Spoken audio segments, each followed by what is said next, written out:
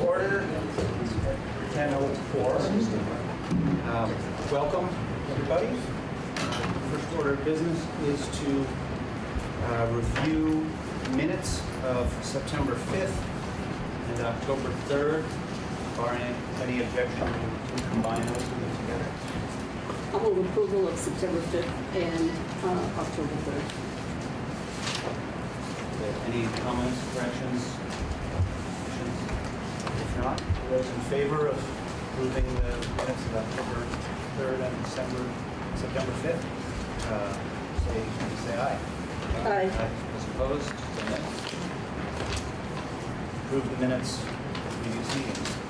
First rule on the agenda is 19P55, Human Services and Home Lactation Consultation Services.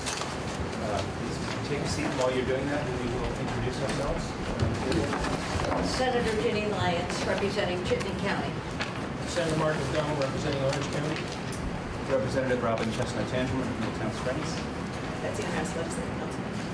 Representative Belinda Myers, Essex Town. State Senator Joel Benning from Caledonia County. Senator Chris Bray, representing the Addison Senate District. Thank you. And, would you like to give us a brief overview of the rule?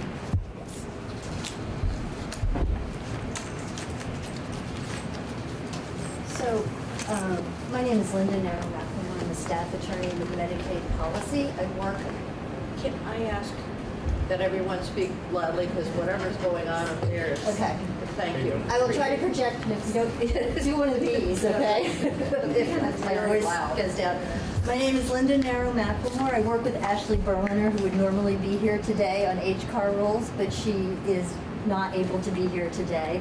I am a staff attorney in Medicaid policy that actually oversees the Medicaid policy unit at AHS.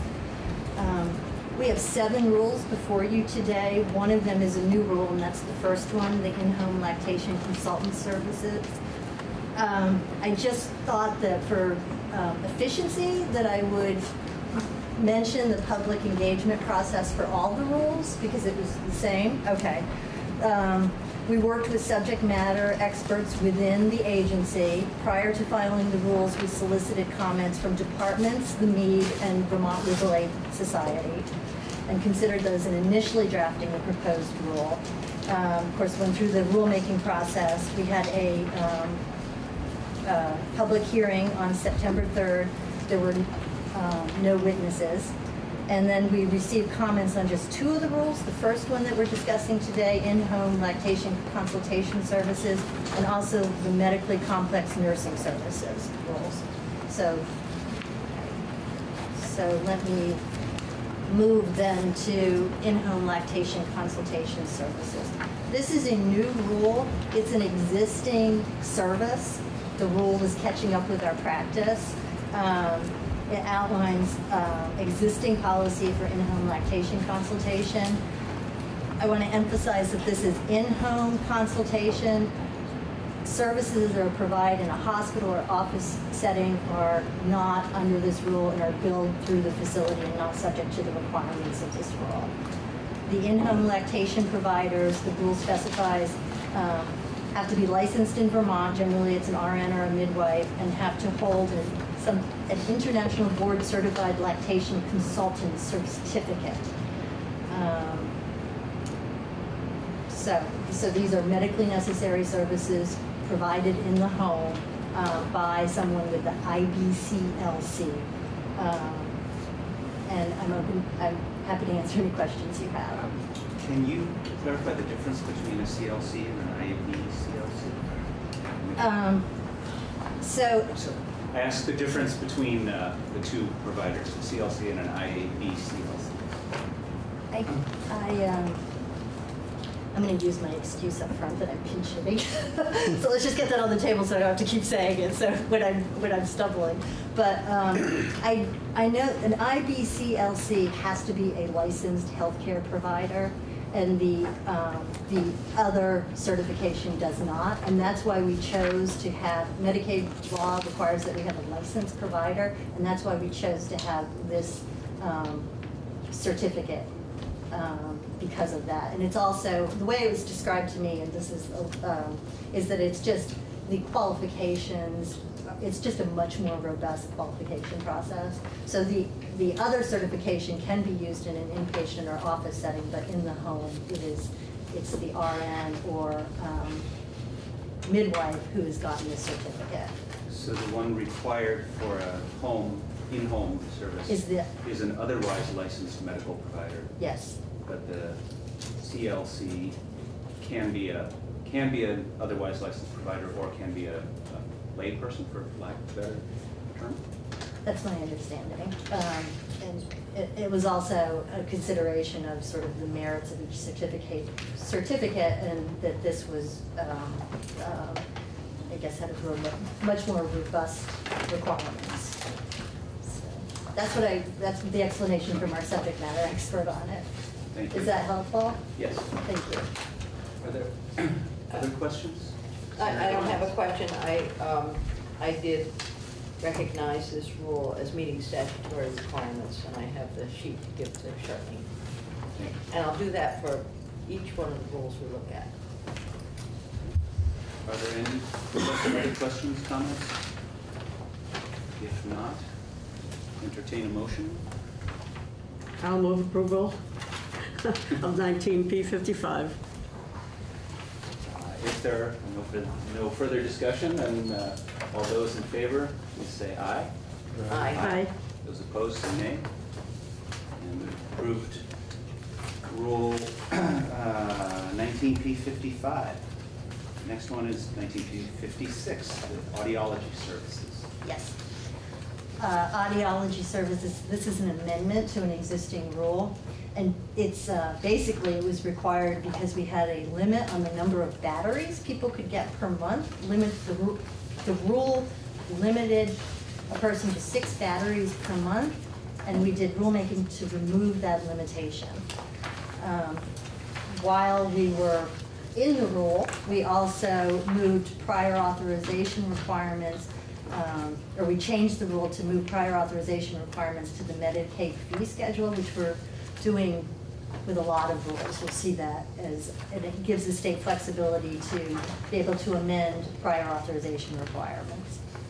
So that's essentially that rule change. I believe this meets statutory requirements. I'm curious about what prompted the change in number of batteries. Was that required, or was that a problem that was discovered in-house? I think the latter is my understanding. It's surprising because we recently touched this rule. I really can't give you the history of it, but it is better for beneficiaries, right? Expanding services. Are there any further comments, questions? If not, entertain a motion to approve 19P56. So moved. Thank you, Jill. All those in favor say aye. Aye. Those opposed say nay. This rate, coffee won't be cold by the time we That's right. We're early. Next rule, 19P57, dental services for beneficiaries age 21 and older. Yes. So this is also a rule amendment, and it was required by statute, Act 72, that increased the maximum dollar amount for dental services for this population from $510 to $1,000 per calendar year. And this rule makes that revision. Let me see if there's anything else. I think that's the scope of changes to this rule. I think there's something at 4202.5A, periodic prophylaxis. There was some loosening to allow whenever medically necessary and not to require prior authorization. That was also a change. This also meets statutory requirements. I had a question. This has a financial impact. Yes. And I'm wondering, will that require additional, or is that, it's Medicaid money, federal money, or will that require an additional state It does allocation? require additional state dollars. So it's, oh, please. It was we did this in the appropriations bill for 2020, this year. So for it's coming bill. covered for this year? It's covered. Thank you. I can share a little more, but if that's sufficient, that's, okay. It's assuming a January 1 start date on this. The program cost to DVA in state dollars is estimated between $400,000 and $600,000 in year 1 of implementation. Annualized cost should be between $800,000 to $1,320,000. Let's see, excuse me for scanning this. The impact is estimated in the Joint Fiscal Office fiscal note from March 2019 that was presented to the legislature. And that is, it says that DVA received an additional appropriation of $1,083,893 effective January 1. And is there any estimate of the savings from increased preventive care? I think the economic impact statement. Yeah, I think the answer is nothing solid. Like preventive care should mean, yeah, it should mean saving acute dollars later, but we don't have an estimate. So this was a bill that originated in the Senate Health and Welfare and then did go to appropriations, and Linda's right, Representative Myers. One of the things that we discussed was the advantage to folks who have their teeth fixed and getting jobs, and so then helping them to move off public assistance. So we saw this as an opportunity. Well, in addition to which, in appropriations, we discussed the fact that there didn't seem to be that many people overall taking advantage of the plan when it was the $500, because when you look about going to a dentist, you understand that. So part of the reason that we felt that we could increase it was that perhaps they would get more people involved in the program. Because again, as Senator Lyons has said, people who have their teeth fixed have a better opportunity for employment. Thank you. Yes. Any further discussion or questions on this rule? If not, entertain a motion. I'll approve 19P57. Okay. All those in favor, say aye. Aye. And those opposed, say nay. We have approved 19P57.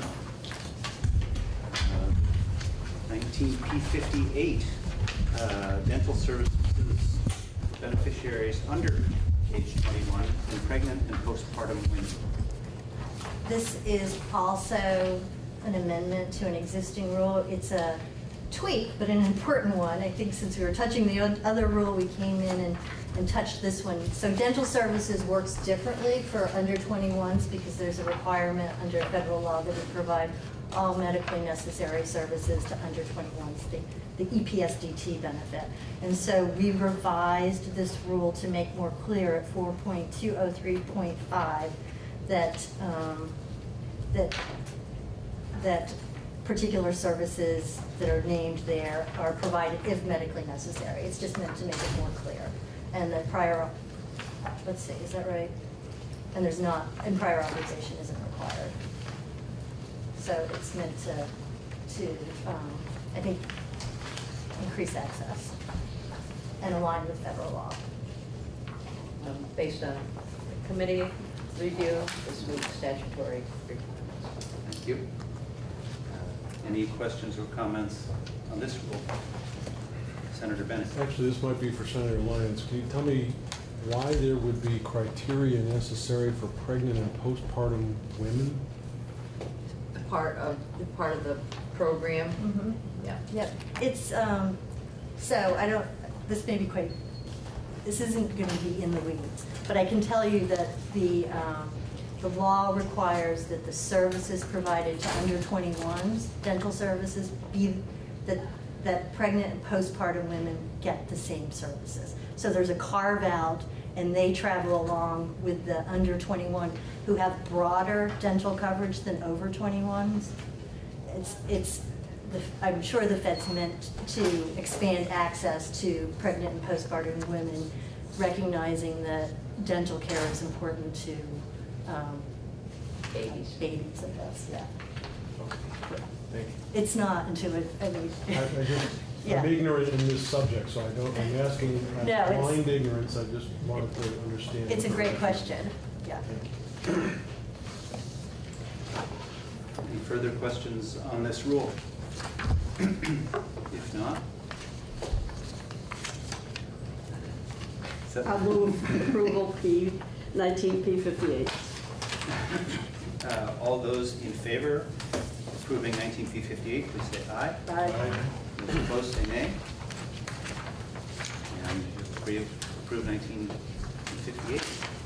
Next one, 19P59, eyewear and vision care services. Yes. This is also an amendment to an existing rule, a very small change, and this would be an example of where we've moved, you see at 4.21, 4.4, prior authorization requirements from rule into Medicaid fee schedule, and again, that allows us greater flexibility. When we have to change prior authorization requirements, we don't have to do rulemaking. There's also another change which is intended to ensure that this rule aligns with federal law for EPSDT coverage for children under 21, to make clear at C above that, at point 3, that if we specify how many pair of glasses under 21s can get per year, but the reality is that federal law requires us to provide whatever is medically necessary. So this language is intended to make that clear. Generally, it's this amount, but if there are other circumstances, then we do cover more. Means statutory requirement. Any questions, comments on this rule? If not, entertain a motion to approve P59. Why not 19? I approve. Move that we approve 19P59.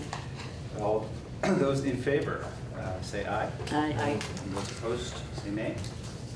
And you approved 19P59. 19P60, medically complex nursing services. Yes. So, yes. This rule was previously called high-tech nursing, I think, and that's what the program is called. This is an amendment to an existing rule. The intent is to make the rule align with actual practice, not to change services we're already providing. We changed the title from high-tech nursing, I may not have that full title right, to medically complex nursing. It's not a change in services, it's just meant to be a more meaningful title, because the reality was that to get these services, you didn't have to be technology dependent. You had to have a medically complex need. So we thought that would be more transparent. The rule as written now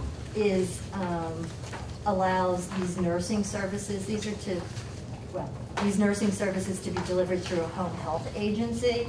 This rule would revise that requirement and permit these services be provided outside of a home agency.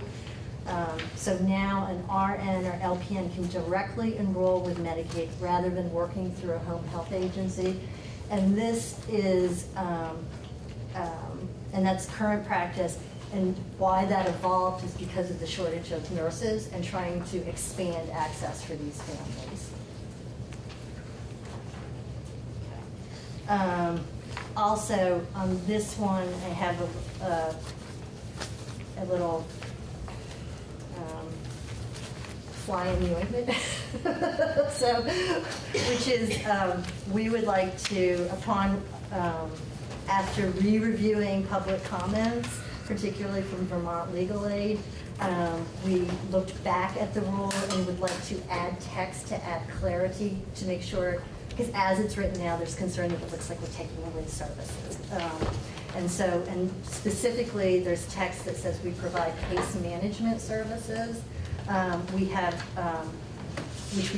which we removed in the proposed rule, but we'd like to put back, and we just met with VLA before, and I don't know if I think Barb's going to testify. So in any case, we'd like to replace that language with language that we think more accurately reflects what we actually cover, which is it's nursing care plan management and oversight as appropriate and permitted within the scope of practice. This is not intended as any change in services. What section would that? Oh, I'm sorry, it's 4 point, and I have A. 4.232.2. We propose, may I have permission to pass these out? Or sorry? Yes, please. Okay, thank You you. could pass them to Senator Brown. Oh, okay. Would you pass those around, please? Yes.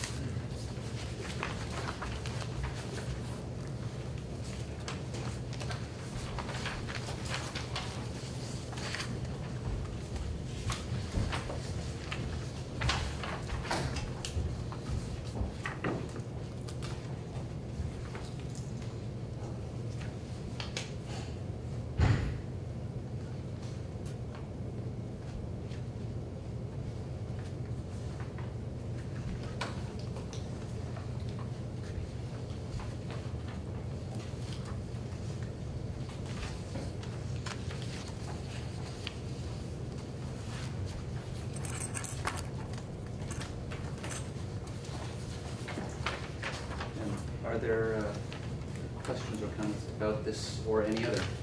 Are we going to hear from Yes. legal aid? Yes. I'm curious. This seems to solve one problem, but not the other. So we have legal aid on the, you would still like to testify? Yes, we would. Should I say Before this witness steps Yes. down, though, can we ask this witness why the second issue with legal aid is not addressed? This is in 4.232.5B. They were asking for a specific phrase to be put back in the past benefit year, which appears to have been struck from the document you just handed out. Do you know why your office chose not to include that change? Okay, 4.2325B. Yes. Okay. That's a carry forward. Yep. So I'm reading from the annotated. The current rule as written does not permit, says unused service units may not be carried forward. And we're not changing the meaning of that text. The text we propose is payments for services will not exceed the units authorized. The only difference between that and the current text is we change shall to will. The second sentence now reads, I'm sorry, it's hard to read. Unused service units will not be carried forward or used for other services. And it had said, it's so hard to read the annotated and follow. It had said, unused units may not be carried forward. So same meaning, it's not meant to be a change in meaning. Is there a Sorry. I understand that, Okay, I'm sorry. but legal aid was asking for a phrase to be inserted. Okay, yes. The benefit any service units will not be carried forward past the benefit year. Did you look at that and make a Yes. conscious decision not to include that? Yes, we did. Can you tell me why? Yes, because these services are under our Medicaid state plan, and the state plan does not give us authority to carry forward services. It requires that we do prior authorization, which in this program we do through an assessment tool, which basically functions as prior authorization. The assessment tool determines nursing services required within a weekly period, and so it's what somebody needs within a week. If someone has a change in need, they can ask for more services based on change in medical necessity, but there isn't a concept and there's no authority, and we would not receive federal matching money for actually allowing a family to carry forward services. We understand that there, and I can't speak in much specifics about this, that there are families who are on the developmental disability waiver who get these services and do some sort of carry forward, but that flexibility is within a waiver, which is outside of our state plan. It's the waiver, by definition, are services that aren't under our state plan. We have permission from the feds, so to speak, to allow certain things in the waiver that we can't allow under our state plan. So there may be anecdotes of families where, I mention that to the extent that anyone ever says, but this family gets it. So our staff has told me that they're only getting that under a waiver authority that they get because they're under a DD waiver. Senator Lyons. So as you read this, it does say, when you look at the one that you handed out, not exceed the units authorized. So when you say units, are you talking specifically about dollars? I don't know if it's hours or minutes, Susan? Hours? Yes. Okay, hours. Hours. So is the payment on a fee-for-service basis, or are some of these folks moving to a per member per month system? Fee for service, is that right? So when it moves to a per member per month, right? Ultimately, all of this will. So the concern I would have is if it does that, then carry forward has little or no meaning. Susan Coburn, Medicaid policy. I work for the department. Just really quickly, this program is a fee-for-service program. Any changes in payment models or methodologies, I don't believe would apply to the allocation of hours to these individuals who are receiving direct nursing care in the community. We can follow up with Mary, but per member per month, this is a separate nursing services provided to individuals in their home. Okay, so that'll be interesting when we get there. It's fee for service. I'm just trying to understand this. So if there's an allocation of 4 hours a week, picking a number randomly, and 2 hours are utilized, then the remaining 2 hours just kind of disappear. They can't be used. Right, the medical necessity determination, as I said, is based on a medical need of that individual in their home for a weekly allotment. So, I'll wait and listen. I'd like to listen to legal aid, Okay. exercise. Yeah, I can formulate my question. Yes. Well, better. Please tell me where I should, do you want me to stay here? Or No, go if you sit? would take a seat and we'll Yes. have legal aid come up to the table. Thank you. Thank you.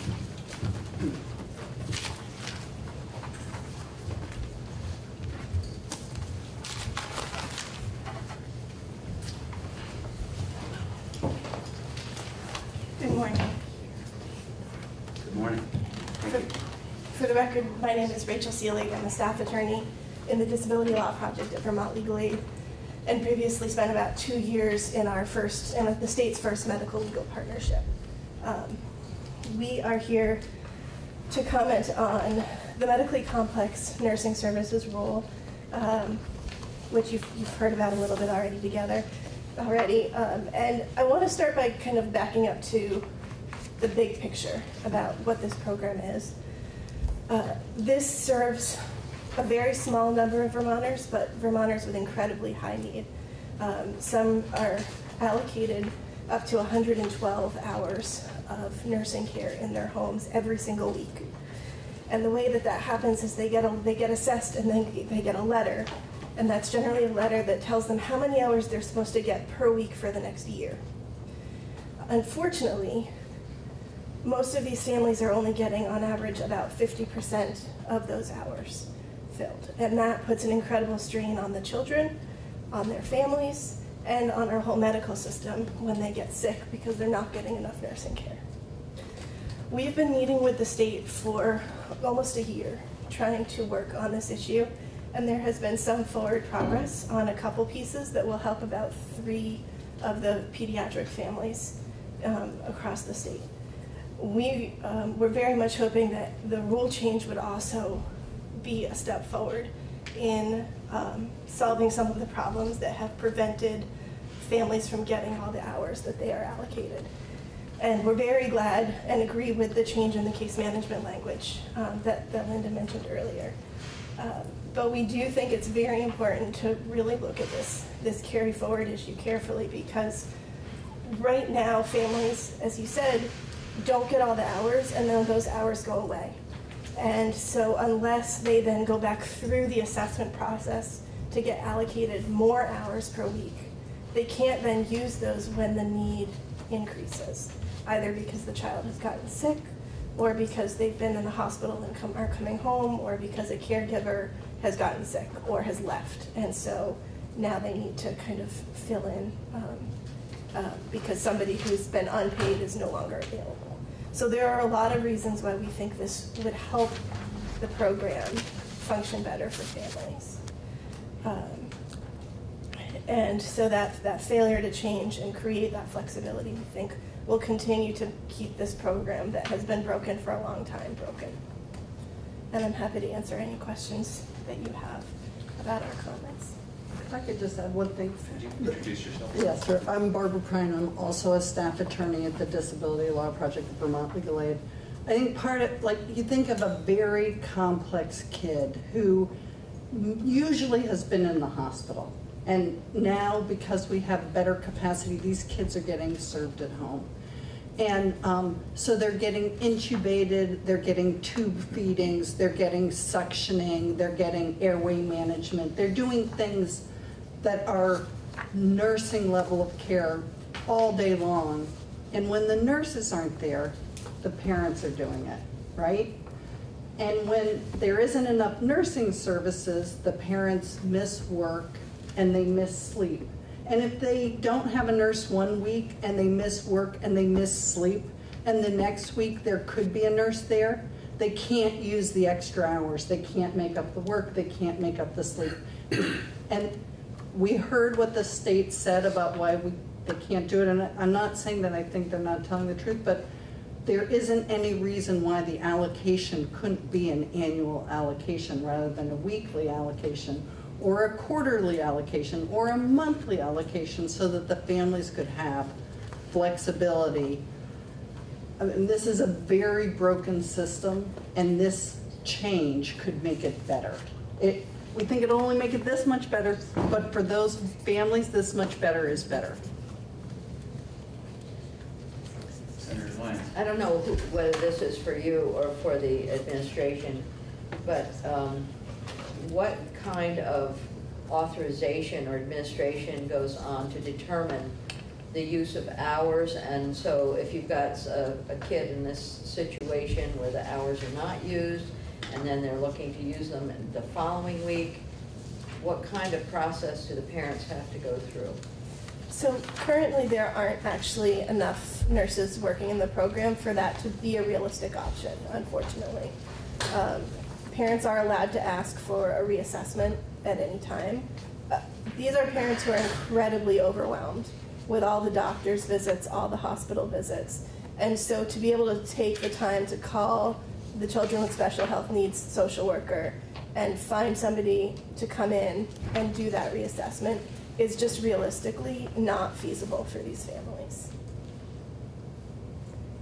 Is there a drawback to banking these hours in terms of, I mean, my understanding is the services are narrowly, the provided services are narrowly defined. Is there a mission creep concern? Is there, what is the rationale for not banking the hours? And maybe this isn't a question for you.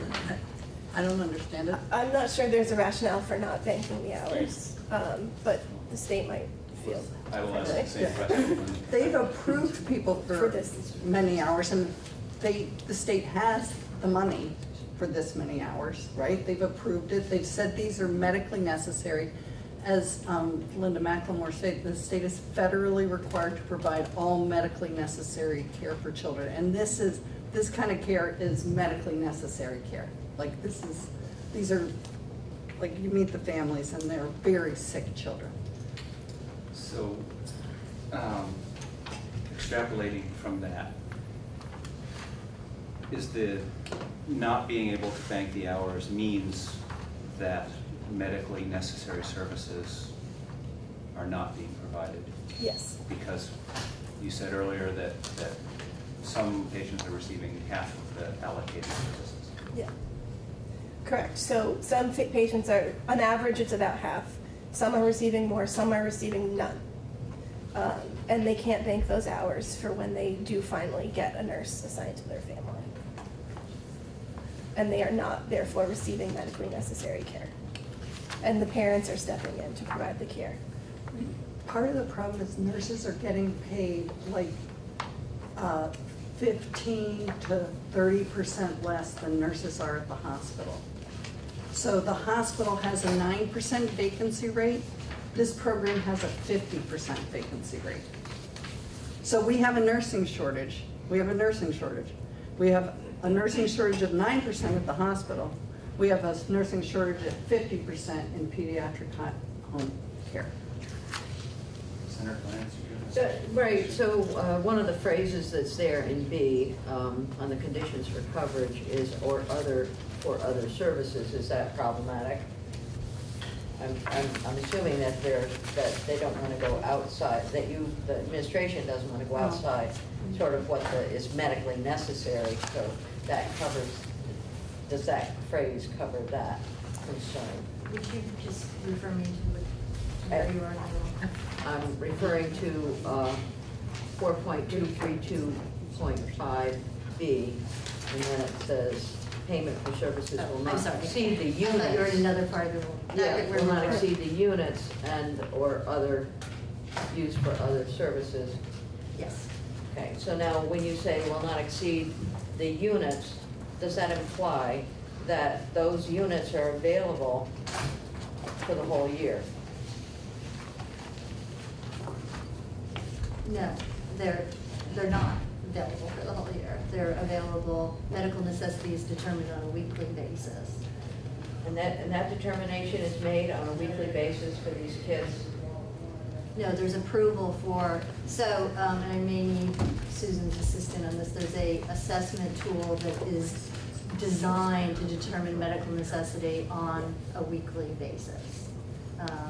And then, can you tell me how, can you explain to me how services are approved in what period of time? Right, Susan Coburn, Medicaid policy. They are under the direction of a physician. A physician would submit an order for services. The prior authorization is through an assessment tool that's conducted by state staff, talking with the provider, the family, and others. They determine the medically necessary amount of services allotted per week for that individual. If there are any changes in the medical need of the beneficiary, the state can reassess or provide additional hours as needed. We would be concerned about holding back hours 1 week for another week. I mean, that we authorize them as medically needed.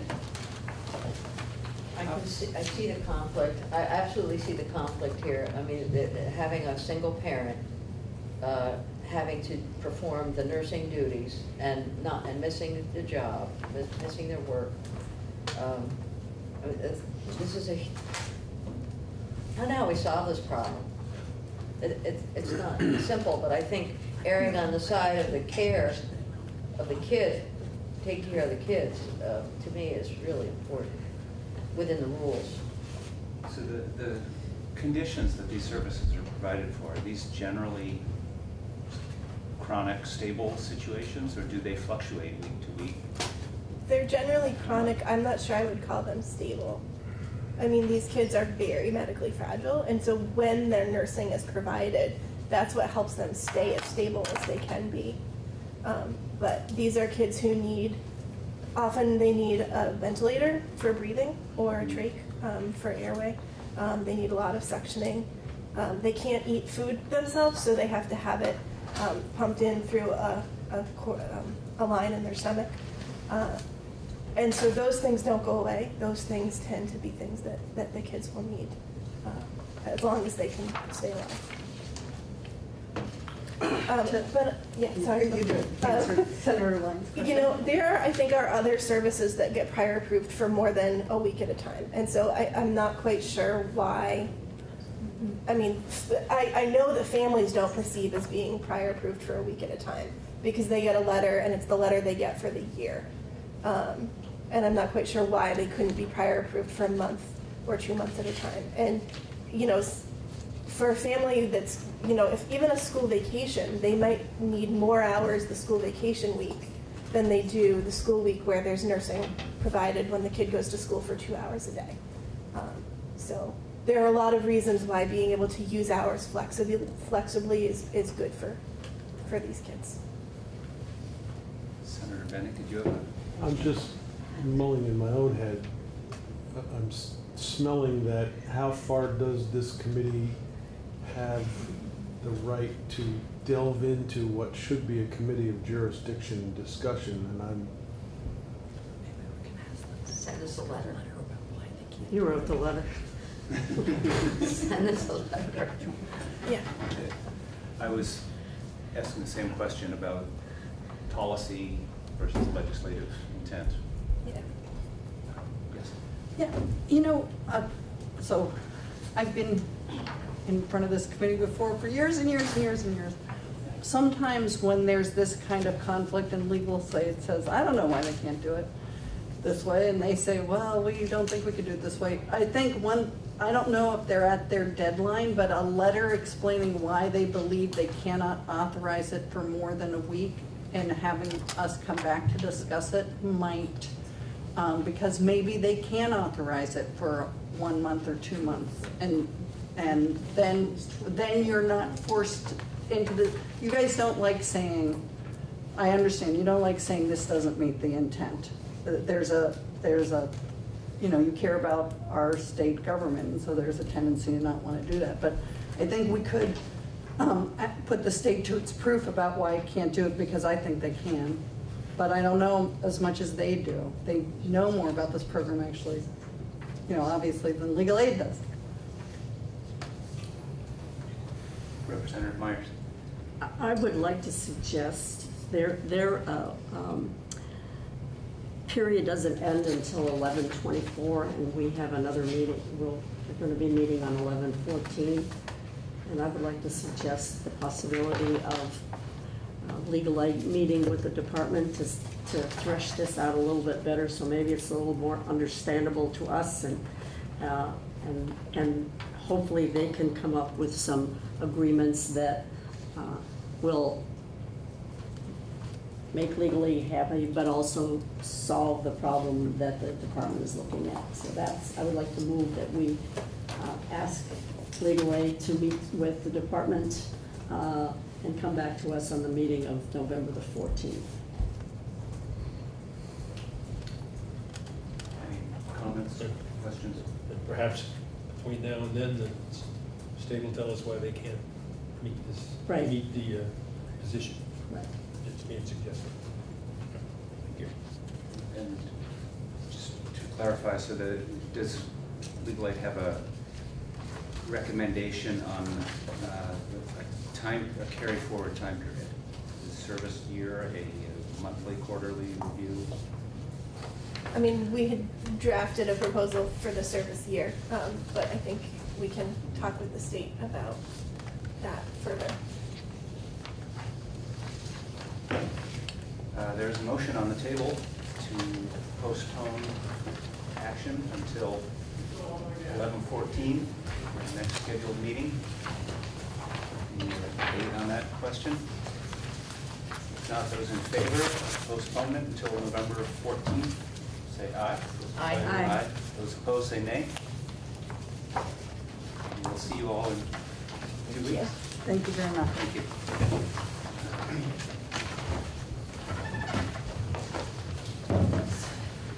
Can I come back? Yes. Please join us again.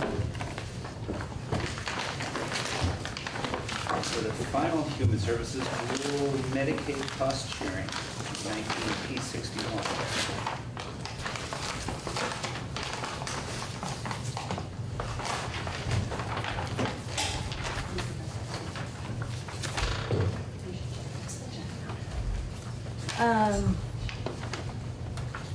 Yes, this is an amendment to an existing rule. The rule is amended to exempt preventive dental services from co-payments as required by Act 72. And that's at 6.100.3C2. We've added that text.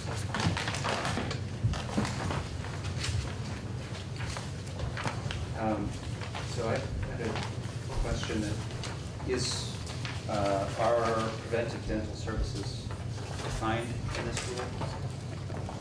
I know they're defined elsewhere. So, let's see. So I have a note, and then I'll follow up on this, okay, to clarify where it came from. Preventive services, and this is for over 21s and not pregnant postpartum women. Preventive services include 2 cleanings per year, periodic oral evaluation, application of fluoride varnish, and tobacco cessation counseling. I cannot tell you where that, Susan, can you tell us where Yes, that text comes Susan, from? there was some language in the statute about what services were to be included. The department did also review and add a couple of things like tobacco cessation counseling, but it was following in alignment with the statute and the additional appropriations that were considered. So when it says the following services are exempt, sexual assault-related services, preventive dental services, and services otherwise exempted, where are those found? Yeah, so later it's in the rule that it's on the fee schedule and the dental supplement manual. It says these services are outside of the annual adult cap. And I think the notion is that allows some flexibility, for example, if preventive were to expand, it would require one. Without a rule change. Each statutory. Any further questions, comments? If not, entertain a motion. I'll move approval of 19P61. All those in favor of approving 19P61, say aye. Aye. Aye. Opposed, say nay. And approved will be 19P61. Okay. Thank you very much. Thank you. Next rule is 19P43, Agency of Natural Resources, Vermont Wetlands rule. Please join us. Mr. Chair, so I just want to let colleagues know on the committee that I, as chair of a committee of jurisdiction, have signed off on both rules P43 and P44. So both rules need legislative intent. But I brought it with me so people don't have copies. Thank you. All right. Good morning. Introduce yourselves and Yes. talk about wetlands. Hi, I'm Laura LaPierre. I'm the Wetlands Program Manager at the Agency of Natural Resources. And I'm Hannah Smith, Associate General Counsel with DEC, working with the program. The proposed change to the wetland rules is a very minor language change. The language itself appears in Appendix A. It's the addition of the Beaver Meadows Wetland Complex to the list of designated Class 1 wetlands. The Class 1 designation indicates that the wetland merits the highest level of protection based on an evaluation of its functions and values. This particular wetland is 66 acres in size. It's contained entirely within the Green Mountain National Forest, and the rule change is actually in response to a petition filed by the Ripton Conservation Commission, who provided a petition laying out the reasons for the proposed designation, which the agency then accepted the petition and moved forward with rulemaking. And I'll let Laura talk a little bit more about what the functionality of this wetland. So this wetland, which sits up in the Green Mountain National Forest, is 66 acres in size, so not the largest Class 1 wetland proposal that's come forward, but also not the smallest. It has multiple different wetland community types, and it's unique in that it's within 2 different watersheds. One portion of the wetland flows into the Middlebury River and the other side into the New Haven River. It has all 10 of the functions and values which we evaluate. It's significant for all 10 of those functions, including things like flood storage, water quality protection, wildlife habitat, fish habitat, etc. It was found by the program that it reaches the level of irreplaceable for Vermont's natural heritage in 2 of the functions. It has significant natural communities that are uncommon. In particular, there's dwarf shrub bog portions, which there are very few of those in the state, and also includes black spruce bog habitat type as well. It's also found irreplaceable for education and research in natural sciences. There's been a lot of studies done within this wetland. In particular, there's been a lot of winter tracking of mammal tracks, and so there's a wealth of information on what animals use this wetland type, as well as some of the earlier amphibian and reptile surveys done in the state were up in this area as well. Because the wetland has been managed by the Green Mountain National Forest, it's quite undisturbed and within an intact landscape. So that's unique for wetlands to have that pristine of a state. We have a way of evaluating wetlands with a rapid assessment method, and it's received the highest score that any wetland has received. So we felt that this was an irreplaceable wetland that deserves Class 1 protection. And we also determined that it deserves a 400-foot buffer zone in order for those functions and values to be adequately protected. What is the buffer zone? What does that prohibit, or what does the buffer zone do? So the buffer zone is, the area directly adjacent out to 400 feet from the wetland boundary, and it's the area where you could foreseeably do activities in that could harm the irreplaceable function of the wetland. And so if somebody wishes to do activities within that 400-foot buffer zone, they would need to apply for a wetlands permit with the program. Would that mean logging primarily, or other? There are some exemptions for logging, but certainly if a third party wanted to put in a ski slope or trails and such, they would need to have a permit in order to do that work. Well, given that this is in the Green Mountain Forest, federally protected? It's currently under the Green Mountain National Forest Management Plan. It's part of a special protection area. So it is actually, there are federal protections in place as well at the moment.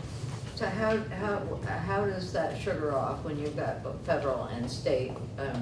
I guess my question is, would this happen if we left it to the feds? Would they protect it as Class 1? Or if we just put this in place, will this ensure broader protection? So currently, the class 1 protection is consistent with the way they manage the special area. I mean, there's no logging that's happening there. If they were to revise their management plan though, the class 1 protection would provide state restrictions if they were to revise the management plan and lease the area to a third party who intended to conduct some other activity that's currently prohibited under their protection.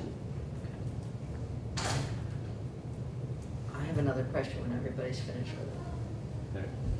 Will Lone Trail go through this area? It's nearby, but not directly through the area. Senator Bray. I have just a couple of questions. So one, glad to see this happening. And some of these, when I was reading closely, I saw some things that made me wonder about the timing. So if I look on the application, the entire packet we have, section 20, page 5 says hearing information. And it's dated 7/16/2002. Is that just a typo, or was there a conversation that was suspended from a long period before? No, it shouldn't say 2002 in there. Are these in the filing forms? Yes. Filing form, page 5. So the discussion, yes. Yeah. Oh, yeah, that's a typo. That was 2019. Okay, great. I just was hoping that the program didn't take that long to move. No, that hearing happened this summer. Yeah. And if the secretary has the ability to make the motion on him or herself to move a class 2 wetland to class 1, you don't need to wait for a petition, is that correct? That's correct. Okay. Are there any such considerations underway now that you are aware of? Well, we do have a list of wetlands which we've evaluated and feel could merit more review in order to potentially determine through the agency class 1 potential. Are they, is the agency moving these themselves, or are they all in response to a petition from an outside party? Well, we have in the past, we don't have any in the works currently. And then this is another, I want to understand better question, not a nitpicking question, but on page 2 of, this is in our packet, so there is a response summary for revisions to wetland rule, just a 2-pager. And on the second, on response 7, page 2 of that section, it says there are some allowed uses that are allowed in class 2 wetlands but not in class 1, including, and there's a colon, and then there's no list. So I'm just, in a way, following a little bit on the same, maybe, let's say, 30 center lines. What's allowed if it's designated class 1 versus class 2? And within that 400-foot buffer, interested in whether or not agriculture could become an allowed use. Yes, so the allowed uses apply to all wetlands. There are some specifics for forestry within class 1 wetlands where you would need a forestry plan approved by FPR, Forest Parks and Recreation. So that's the difference with our allowed uses. The biggest change is really the activities occurring within the wetland itself, where you would need to build a case that there's a compelling need for public health or safety in order to receive a permit from the agency to perform an activity within the class 1 wetland. That compelling need for public health and safety is not a requirement within the buffer zone, but by having a broader buffer zone, which the agency has oversight over, we're able to ensure that those irreplaceable functions and values won't be harmed by those activities taking place further out from the wetland.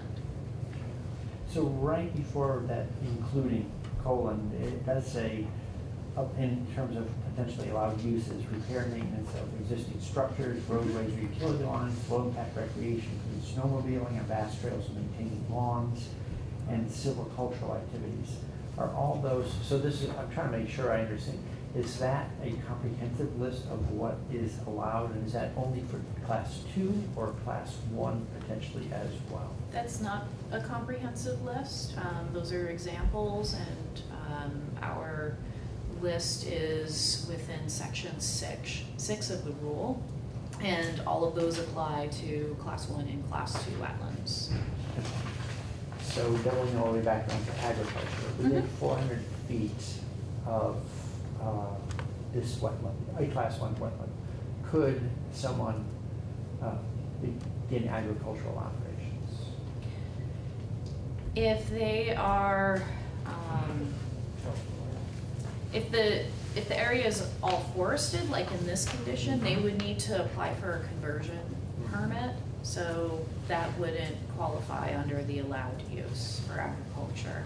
The agricultural allowed use works in conditions where it's the area had already previously been cleared, and the allowed use is to plow and plant and harvest within those areas.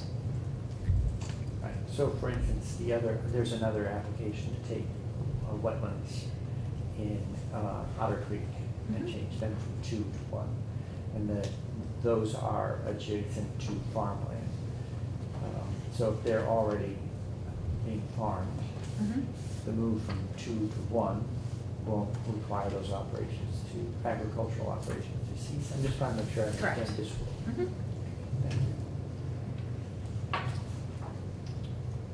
And I don't have any further questions. Thank you, Mr. Chair. I have one last question. So I know that you've been before us previously on class 1, and there is the one outstanding class 1 concern I think that some of us on this committee have had was around the black gum swamp in Vernon and what has transpired with that. I know you worked very hard on a number of classifications, and that was one of them. But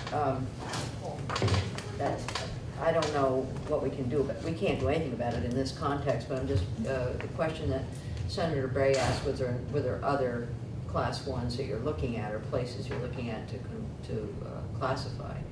And that does that continue to be on the list, or is it being forested, harvested for trees? What's going on with that one? Do you know? It had been recently harvested before we put forth the proposal, and so it's not in a condition where anyone would be logging currently. I haven't heard anything about the area being logged recently. We did receive a letter from the select board in opposition to the petition, and so we withdrew that portion of the proposal when we came forward with those 4 wetlands a few years ago. And we've still determined it to be significant and irreplaceable in function and value. However, we'd like to work further with the town to understand their objections and work with them rather than go forward with it. But I guess given proximity to the old power plant that's there, doesn't that meet the public health and safety criteria that you were talking about? I just wonder if this is a letter that or maybe we don't have to send a letter, Chris is sitting here. But I really think for me, that's a very unique wetland. And I think it would be helpful to have committees of jurisdiction just evaluate where it is right now.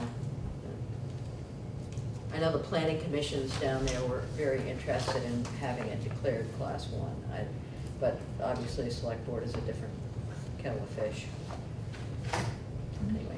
Yeah, as Laura mentioned, it's not, because it met the qualifications, it has not been removed from our list, but the agency has not brought it back in a rulemaking proposal based on the opposition from the town. So, yeah, we still qualifies as a Class 1. Okay, thank you. Okay, we have another witness, is Mark Nelson here? One moment, please. Are there any other questions for these witnesses? Thank you very much. Please join us.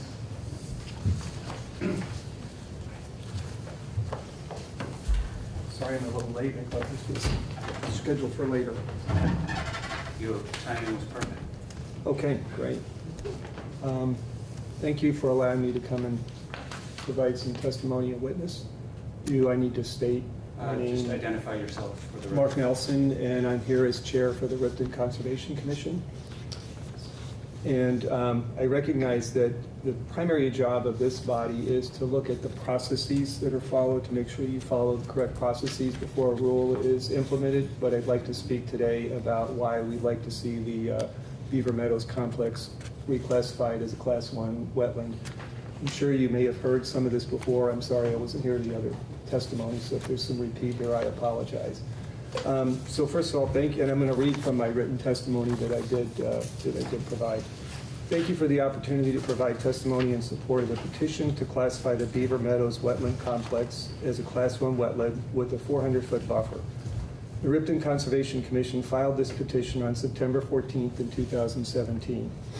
And this was filed with the support of the Ripton Select Board, and also we did review this with the Bristol Conservation Commission also. Protection of Vermont wetlands and headwaters is critical to address the water quality problem that exists in our state, as well as providing protection against the changing weather patterns that are resulting in more frequent strong storms. The Vermont Wetland Rules state it is the policy of the state of Vermont to identify and protect significant wetlands and the values and functions which they serve in such a manner that the goal of no net loss of such wetlands and their functions is achieved. The state of Vermont ranks the significance of wetlands based on 10 functions and values they provide for the general public and the environment. According to these criteria, the Beaver Meadows Wetland Complex is highly significant. It does meet all 10 functions and values. The Beaver Meadows Wetland Complex is unique and is irreplaceable and should be afforded the highest level of protection by the state of Vermont as a Class 1 wetland. The 66-acre Beaver Meadow Wetland Complex is located within the towns of Ripton and Bristol, which is primarily where it is. There's a small part that does go into Middlebury, but it's a very small section. And it's wholly within the Green Mountain National Forest. It's owned and managed by the U.S. Forest Service, and the Beaver Meadows Complex has previously been identified as an ecological special area by the U.S. Forest Service. It's a high-elevation wetland complex that drains into both the New Haven and Middlebury rivers. The Middlebury River in particular has high flood risk and is protected in part by this wetland. Abundant beaver activity has provided natural damming to hold back water from storms and snowmelt. The deep peaty muck and surrounding wetlands allow for the absorption and slow release of water, which reduces flooding potential downstream and helps to offset or delay drought conditions. Because of the unique nature and headwaters position of this wetland, contributing to the protection of 2 watersheds, the wetland is considered irreplaceable for this function. The Beaver Meadow Wetland Complex overall is significant for all 10 functions and values as identified under Vermont Wetland Rules, and is considered exemplary or replaceable for 3 of them: exemplary natural community, irreplaceable for flood and water storage, and education and research opportunities. And there's been a lot of data collected in this area for decades. When this process was started, the more the research was done, the more data was uncovered over time. Much of it, old handwritten notes that had to be scanned and put in for being able to put into record. The Wetlands Program completed the Vermont Rapid Assessment Method used to evaluate overall wetland quality and condition during a 2016 site visit. The Beaver Meadows Complex scored 100 out of 100-point total, indicating it was in reference condition, meaning an unspoiled condition. Under the Vermont wetland rules, a Class 1 wetland is provided a 100-foot buffer. Research conducted for the Beaver Meadows Wetland Complex has recommended a buffer of anywhere from 400 to 900 feet. And the reasons are, one, to maintain a 75% canopy to maximize the protection of the ecological integrity of the peatland complex and the wildlife habitat it provides, to minimize the adverse effects on the quality of surface water entering the wetland, and to provide suitable protected habitat for foraging and overwintering by reptiles and amphibians. Based on these prior research and the prior findings and the prior recommendations, we're requesting a 400-foot buffer for this wetland complex. In summary, the Beaver Meadows Wetland Complex provides immense ecological value as habitat for wildlife and plants, including a number of rare, threatened, and endangered species. The wetland complex also provides important watershed functions, including floodwater storage and surface and groundwater protection. The valley drains in 3 directions into the Middlebury River and New Haven River watersheds. The function and values it provides would be difficult, if not impossible, to restore due to complexity it encompasses. Therefore, the Ripton Conservation Commission respectfully requests that the Legislative Committee on Administrative Rules approve this rule to classify the Beaver Meadows Wetland Complex as a Class 1 wetland with the 400-foot buffer. Thank you. Thank you. Are there questions for this witness? Senator Bray. Yeah, just a quick question. You're mentioning the 400-foot buffer. Is there discretion in terms of what a buffer, or how large a buffer is defined for any Class 1 wetland? Wetlands, Class 1 wetland typically has a minimum of a 100-foot buffer. We're requesting more than that minimum 100-foot buffer. Thank you. Following on Senator Bray's question, I think you mentioned up to a 900-foot buffer? That was the previous research had stated, depending on who had submitted the research and what they've done, anywhere from a 400 to a 900-foot buffer. And we're sticking with requesting the 400-foot buffer. And did the town of Middlebury have any comment? Did they weigh Because in? it was a very small section that goes into Middlebury, and Middlebury did not have a conservation commission at the time we submitted this, we did not talk to them. But I don't know if you've seen the map of this wetland complex. There's only a small section that goes into Middlebury. We did meet with the Forest Service prior to this, and they gave us the answer that we expected, and that is they neither support nor will go against it, which, you know, if they didn't like it, they would say they didn't want it. But. Senator Bray. I'd like to move approval of Rule 19-243. Any further questions, debate? If not, all those in favor of approving the rule, please say aye. Aye. Aye. Those opposed, say nay. And you have approved Rule 19P43. Thank you very much. Thank you.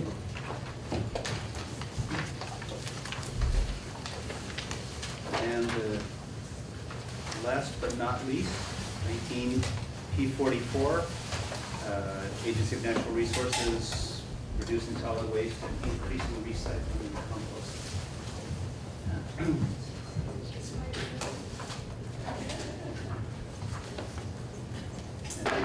Thank you for your patience. Thank you for having us. For the record, my name is Josh Kelly. I'm the Materials Management Section Chief with the Agency of Natural Resources, Department of Environmental Conservation in the Solid Waste Program. And I'm Ann Bajorn, Environmental Analyst in the Solid Waste Program with Josh. So this is, I guess first, why don't I start with that this is a plan, not a rule, but it is required to go through rulemaking. Statute requires that that Vermont adopt a solid waste plan every 5 years, and it generally prioritizes the greatest feasible reduction in the amount of waste generated and to reduce the state's reliance on waste disposal to the greatest extent feasible. This is, we're calling this plan the 2019 Materials Management Plan, and it replaces the 2014 Materials Management Plan. It seeks to, the 2019 Materials Management Plan seeks to reduce Vermont's waste, increase recycling and composting, and also strives for safe management of household hazardous waste. sort of one of the most toxic parts of a typical Vermonter's waste stream. The plan establishes priorities and actions for ANR, the Agency of Natural Resources, as well as for municipalities to meet the goals. And it ensures consistent services for all Vermonters and consistent information statewide. Again, it's a plan, not a rule. It's covered under Title 10 BSA Section 6604. And it has components including an introduction covering statutory authority, an overview of Vermont's waste, and then has plan priorities that are almost directly verbatim of what statute requires us to do. It covers market and facilities assessment of various material types like recyclables, construction and demolition waste, as required by statute. Covers both the market and facilities that are available for management of those materials. And its primary core of the document is the actions that it requires of both the agency and our municipalities, our solid waste management entities that include solid waste districts, alliances of towns, and independent towns. It sets up performance standards for both ANR and solid waste management entities. ANR conducted a informal feedback process on the previous 2014 plan in 2018. We asked for feedback from our municipalities because we were ramping up to draft a new plan, and the 2019 materials management plan was drafted based on that initial feedback. We cut the document almost in half. It went from a previous 60 pages to 30 pages, about 30 pages. We were trying to make it simpler, more focused on the most effective actions, and easier for towns to engage with and to make for consistent services across the state. In April 2019, we had a 30-day public comment period on the preliminary 2019 materials management plan, and we held an hour-and-a-half presentation and meeting and question-answer period for our solid waste districts, alliances, and independent towns on April 18th. That was before the ICAR process. After ICAR, we've held a 57-day public comment period from about May 22nd through July 17th. Held 2 public meetings, one in Montpelier, one in St. Johnsbury, and received comments from about 16 stakeholders on the plan. I'll pause there. Senator Lyons. So in that process, did you hear from solid waste districts? Yes, primarily yes. And in terms of performance standards, were they in agreement with the performance standards that you have?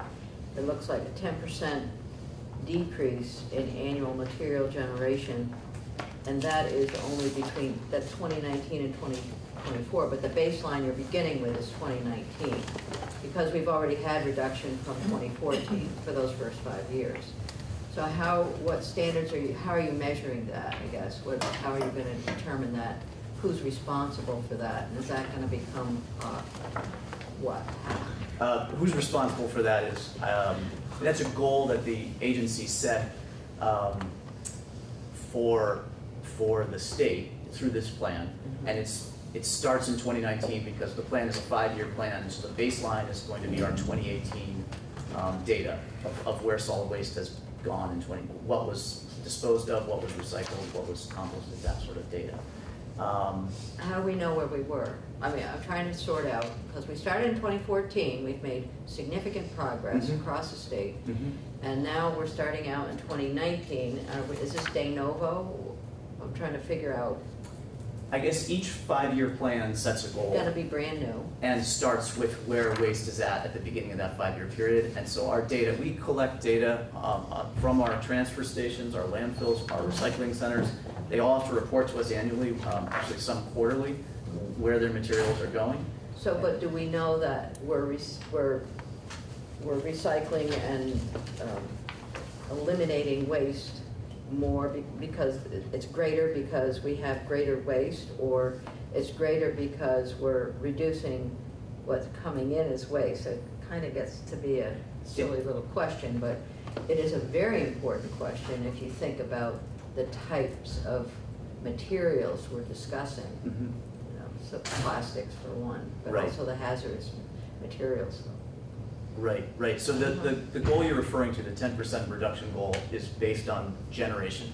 So if you take the amount of trash we throw away and the amount we recycle and compost, and you add those together, that's all that we've produced of materials we didn't want anymore. We didn't want our milk jugs anymore. That's generation. So that goal is trying to get at the hope that we will actually not generate as much waste in general. I mean, recycling is good, but you really, if you don't produce the waste in the first place, that's the best. So will the agency be making recommendations about how not to have so much waste? I mean, will there be a discussion of manufacturer responsibility? I think really this plan is that type of recommendation. The actions set out in this plan are the place where the agency sets its targets for achieving that 10% reduction. It's a start. I mean, it's a start. Really is. I think we actually had feedback on that point from some of the districts that said, you know, how are we going to meet these goals? There's not a lot of explanation of that.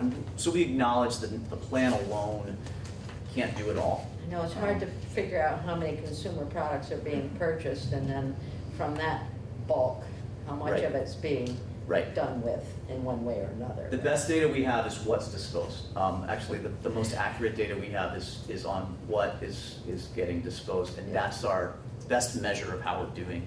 Our recycling data is a little bit weaker. If Walmart bales their cardboard and sends it directly to market, we don't have that data, for example.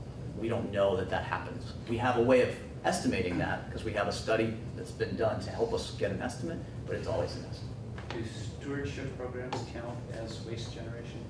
Paint, batteries, things like that? Yes, yes. Yeah, there's a short, brief section in here on product stewardship programs and extended producer responsibility. It's not an area that the previous statute required us to sort of wrestle with. But we feel like Vermont's product stewardship programs are working very well. And that data gets tracked as part of the material that is recycled or safely managed. In the case of batteries, if you recycle your batteries, they get recycled. We can talk. Senator Brick. By way of reassurance maybe to Senator Lyons, who's going to miss this remark. Senator Lyons. She's in her own world. Comment is direct to you. I'm sorry. So when we passed 113, the plastics bill, it established a working group this summer and fall, and DC's been an active participant in pushing in the direction you were mentioning. For instance, extended producer responsibility, and so I think in concert with this plan, I think it seems like there's a very genuine, broadly shared sense of wanting to do more work in the coming session. Let's hope.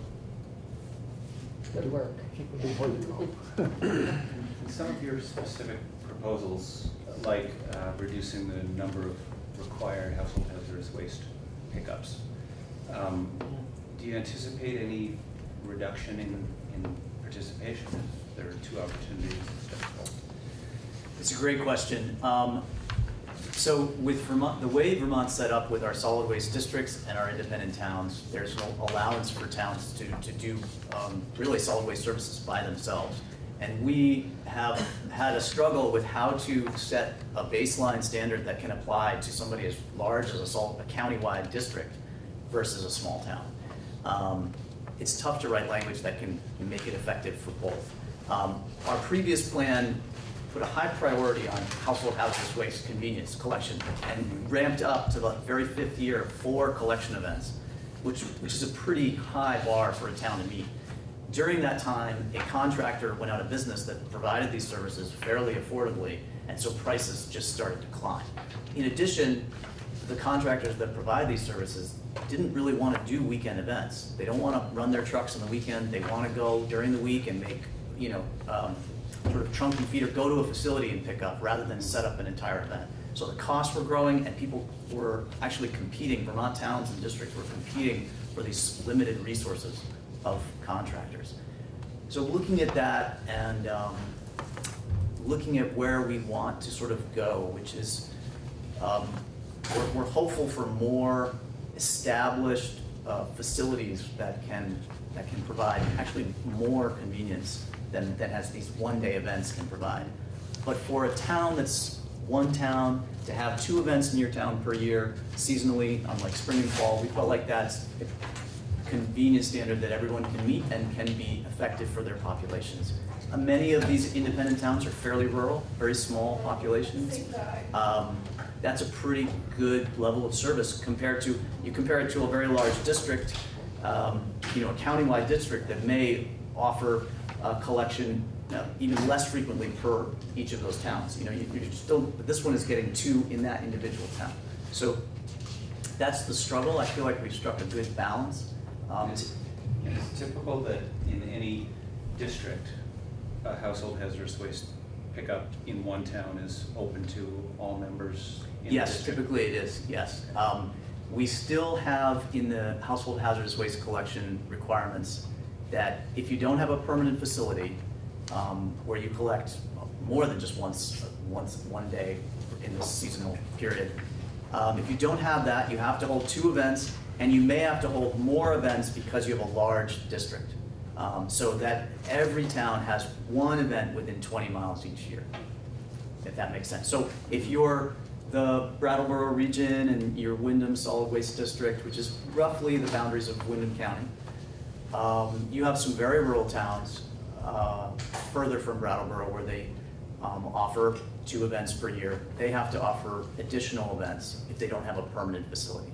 But we also softened the requirement so that if somebody does cite a permanent facility, you don't have to have those rover events. The reason being, you're going to increase the amount of access you have because permanent facilities are open weekly instead of just one day where you miss that day and you're like, shoot, I missed it, it's all in the garage still.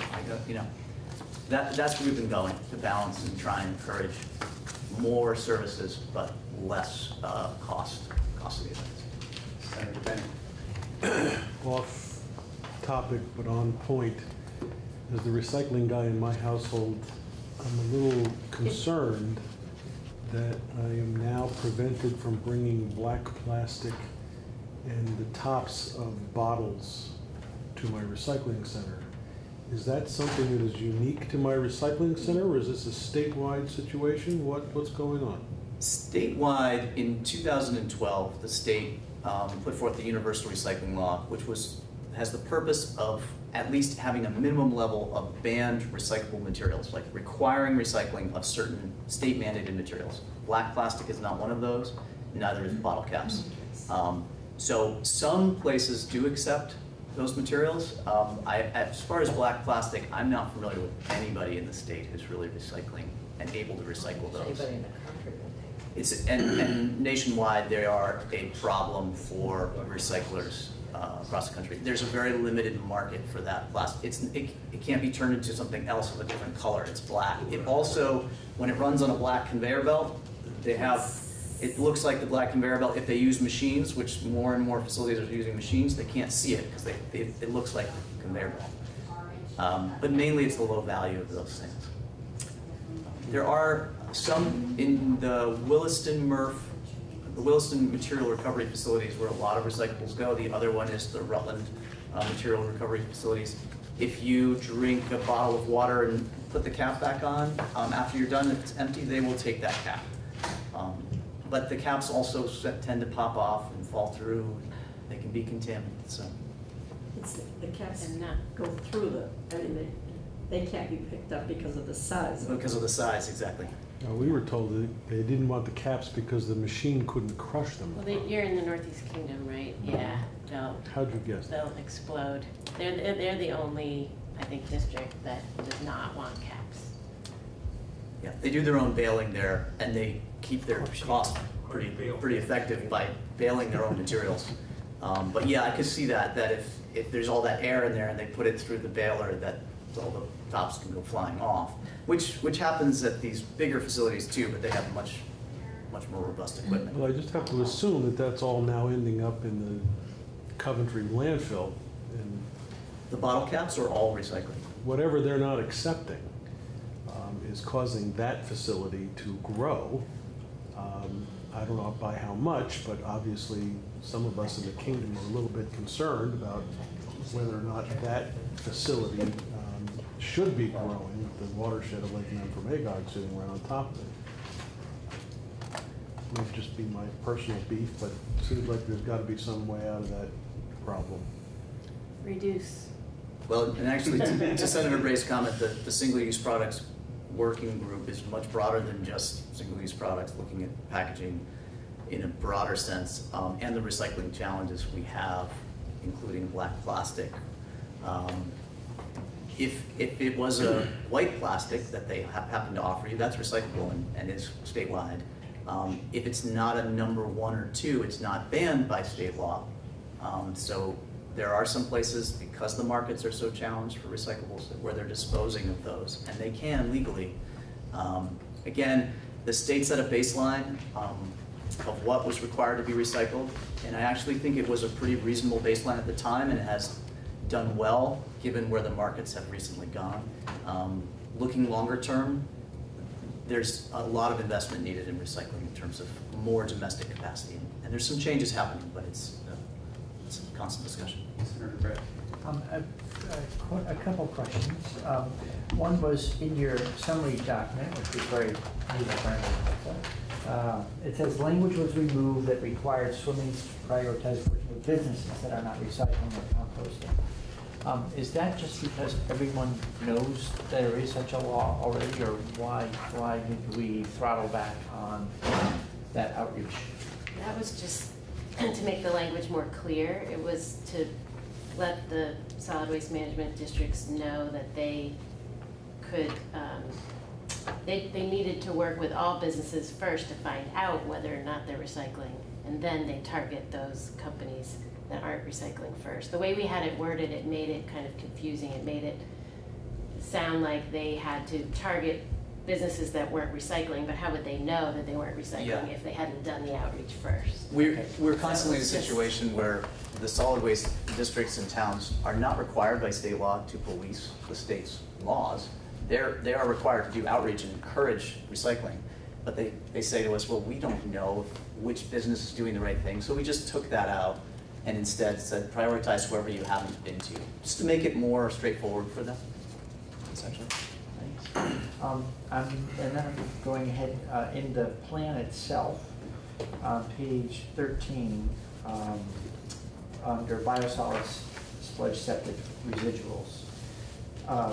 In the final paragraph on that page, it talks about sludge and demonstration of meeting standards for contaminants, metals, and polychlorinated biphenyls established by the rules. Do we not have any rules that are applicable to sludge related to chemicals other than polychlorinated biphenyls, PCBs?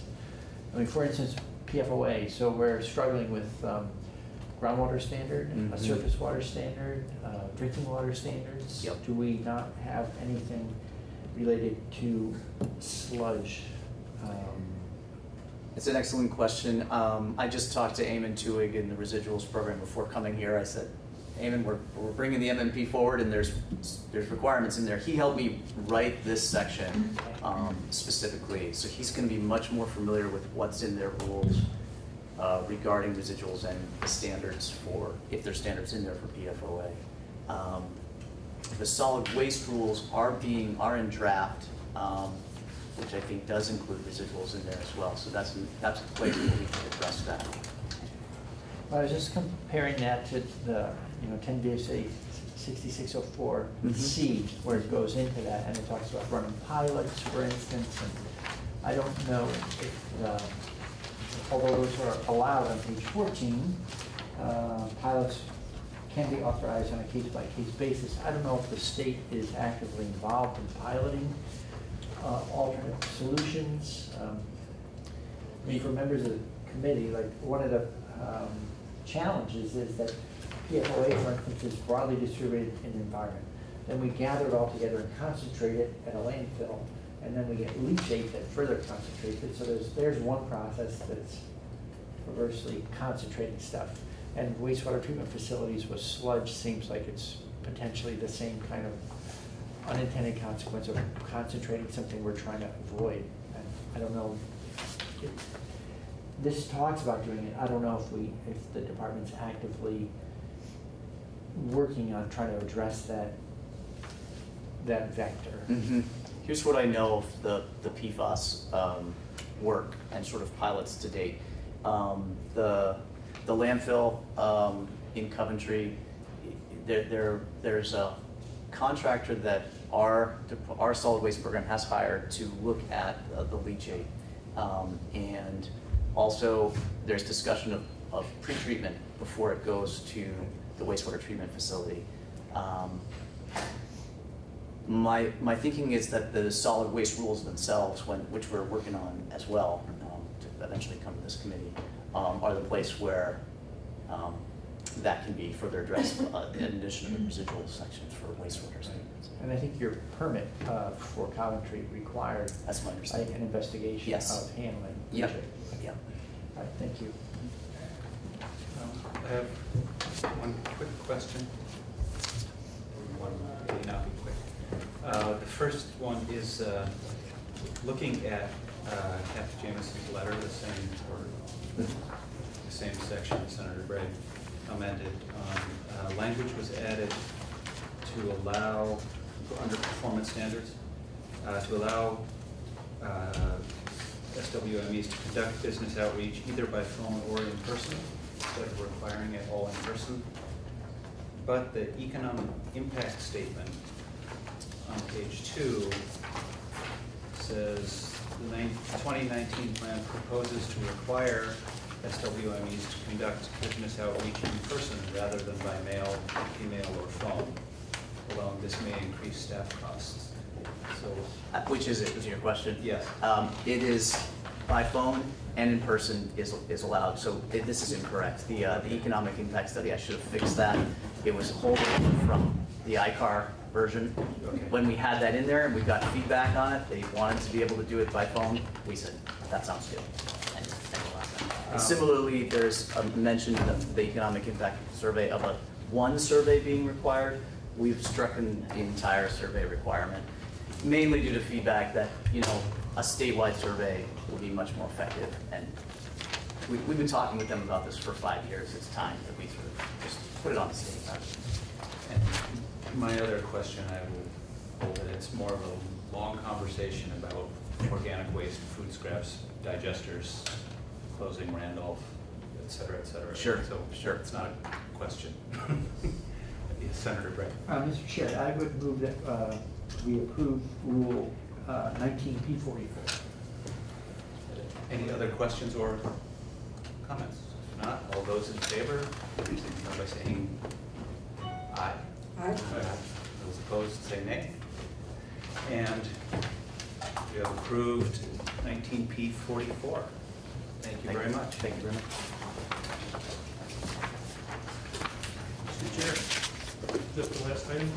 It is. Just wanted to ask Betsy to give us a very short update on rabies and health officers and how they are, the system that deals with confining dogs and doing rabies stuff. Senator Lyons and I have a bill that would go to the Healthcare Committee to direct the Department of Health to write rules on how they conduct their business, and the alternative would be that this committee would ask the Health Department to do that. And our council has done a little research. Does this not have anything to do with swine on the lamb? No, it has to do with dog bites and Swine on the lamb. Those, the wild, the newly feral pigs of Orange County. Oh, that's the town of Orange. It's Senator Benny would be an expert on that. I'm an expert on that particular farmer. It's part of the Caledonia Orange. So you can see this was referenced in the last agenda item from your minutes from the last meeting. At the last meeting, Senator McDonald requested that LCAR review whether LCAR should request the Department of Health to initiate rulemaking regarding its guidelines for local health officers. LCAR has the authority to require an agency to initiate rulemaking. It's set forth in the Administrative Procedure Act in 3 VSA 831C. That subsection provides that an agency shall initiate rulemaking to adopt as a rule an existing practice or procedure when requested by LCAR. So in that permission, a practice is a substantive or procedural requirement of an agency that affects people outside of the agency. So a practice is something that requires someone outside the agency to do something, and a procedure is a practice that's been adopted in writing. So the question is whether the Department of Health's guidelines for its local health officers really do constitute a practice or procedure. They're in writing, so they would potentially be a procedure, but as I understand it from working with my colleague Katie McLinn, who has been in discussions with Senator McDonald's permission talking with the Department of Health, it's my understanding that the Department of Health does not consider its handbook that it puts out to be a procedure, because it doesn't, as I understand the Department of Health's position, is that this handbook is not a requirement upon local health officers, but rather it's a guidance document that's just giving information about how the Department of Health interprets the laws, and it doesn't contain requirements on local health officers themselves.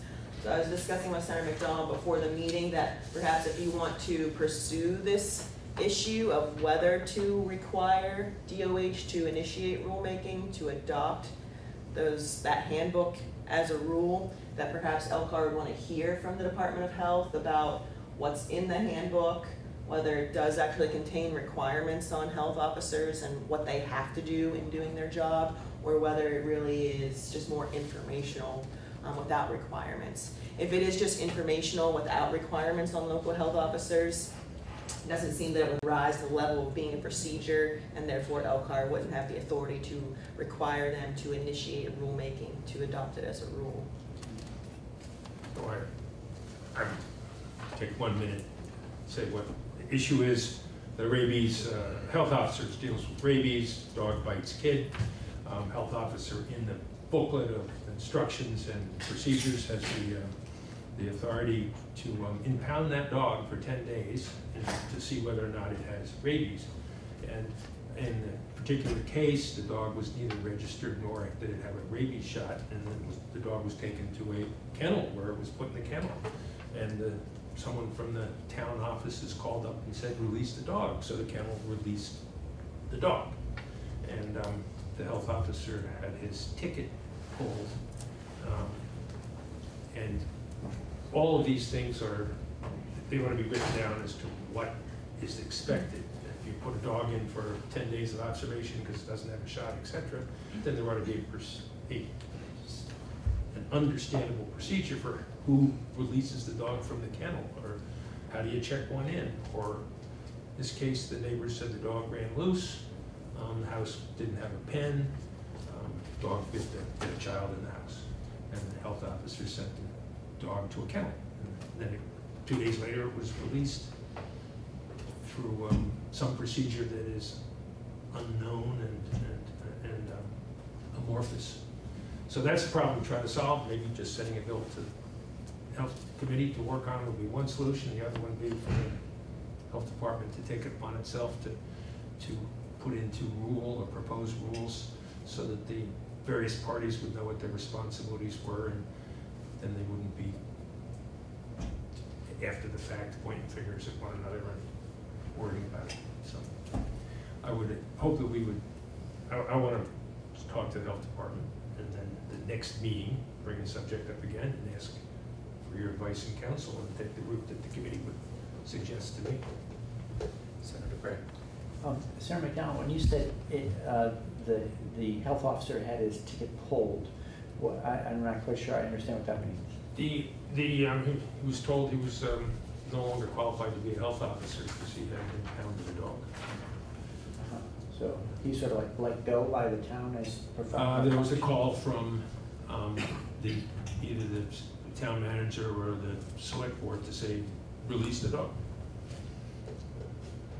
And so why have a book saying that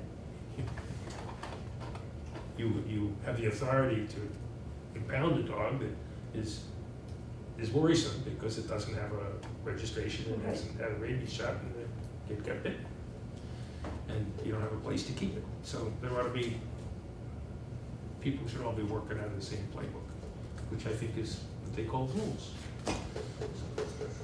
So the Department of Health can also undertake that at their own initiative, right? Yep. They could, well, yeah, I don't know what their statutory authority is for adopting it. They may get into a separation of powers issue, et cetera, et cetera, et cetera. But they can promulgate policies. We don't usually get that far in Vermont. We usually try to resolve it. And LCAR does have the authority to request they consider creation of rules. Yes, you could request that they do that.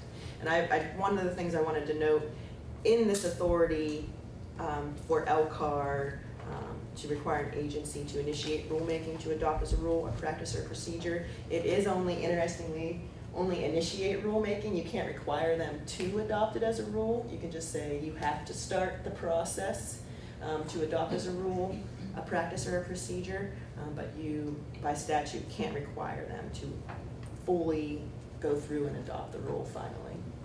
So theoretically, we're talking about asking them to do something that they never have to actually finish as it. Correct. It's a simple. Well, I don't know, it might be fun to drag them in and just see how it all flushes out. I mean, if it's a legitimate concern, it would be a hell of a lot speedier than trying to put a bill through the legislature and all like that. So I have a question for council. So when, I know sometimes there are written documents from agencies or departments that provide information, like how to interpret something in 1950 or whatever, but it doesn't determine somebody's action. It doesn't state a requirement. That's so correct. This seems somehow materially different, like you can impound a dog for 10 days. So that's like authorizing an action. How is that not somehow, I don't quite understand how something in print that says that doesn't have force of law behind it. So yeah, and this goes to the heart of the question, whether it is actually procedure, meaning it is a requirement on local health officers, or whether instead, under the APA, it's more of a guidance document, which is defined as something in writing that assists the public by providing the agency's current interpretation of the law. So that's the question of whether it's just DOH interpreting what the law says that a health officer can do, here's what the law says that you can do, or whether, and that would be a guidance document, or whether instead it's procedure saying, DOH is saying, local health officers, you must do this. This is a requirement that we are putting upon you. In this case, it's in a binder, and it says, you know, if a dog's bit a person, quarantine for 10 days. If an Indian health officer, there's no way to hold it responsibly. And then once it gets there, what's the, how do you let it out? Or can does it get signed for? When the day's over, does it get signed? The dog gets signed out, or is it just selectmen jump in and react to phone calls? Yeah, that's a political process. Does the town pay for that kenneling? No. No, it's at the expense of the owner. In the three-ring binder.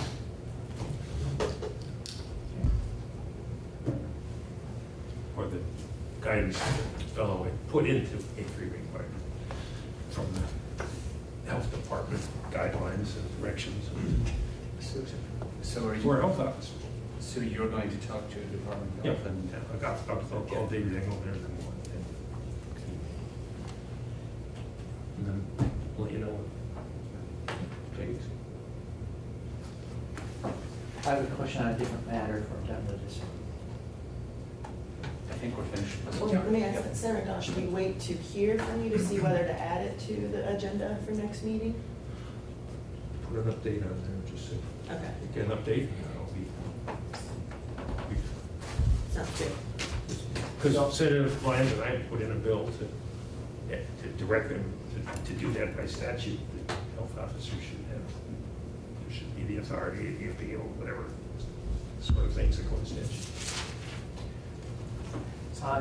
So I was traveling and I missed our last LCAR meeting, which is, and I don't see anything in the minutes to tell me whether it happened or not, but in the prior meeting, on 2 rules, we were going to send a letter to the Committee of Jurisdiction. That was on the energy services work. I don't know if those letters came through LCAR approval and they go off. So that was on the RBs and CBs, and just to remind, LCAR objected only on the basis of the copyright issue. The rule as initially filed with LCAR purported to allow a private entity to hold a copyright over the rule, which was an issue that you repeatedly, or that you have for the 3rd time now, objected to. Since that time, DPS, Department of Public Service, has indicated that it would revise the rules to eliminate that copyright issue. And Department of Public Service has submitted a revision to at least the RBs to eliminate that copyright issue. And in those draft memos to committees of jurisdiction, it was essentially in draft form because the draft memo still was holding out there the question of whether LCAR was going to move forward and certify its objections to the rule. So at this point, the memos have not been sent out because we did discuss the last meeting that you'll wait to review the proposed revisions that DPS is going to submit, and then you can, after you determine whether to certify your objection, then we can revise the memo accordingly, eliminate any reference to an objection if you choose not to move forward with an objection. So the memos haven't gone out yet. Okay, thanks. Right, and as you kindly noted in the minutes, it also included reviewing miscellaneous issues relating to implementation and enforcement. I think enforcement was the thorniest of the things. Having regulations that weren't enforced was a concern. And those two, so I can give you another copy of those draft memos. It does address the enforcement concerns that were raised when you first considered RBs and CBs. So I can just give you another copy of that memo as it stands right now. Great, thank you. And Charlene reminded that DPS did submit its revised version of the RBs. It's in your packet. Great, it's in your packet, so that will be discussed at the next meeting. I think they're waiting to see what you do with RBs before it moves forward with attempting to revise the CBs, which I perceive is going to be a heavier lift for them to revise the rule to address the copyright issue. Thank you. Benny moved to adjourn. Those in favor? Aye. Aye. There's no opposition.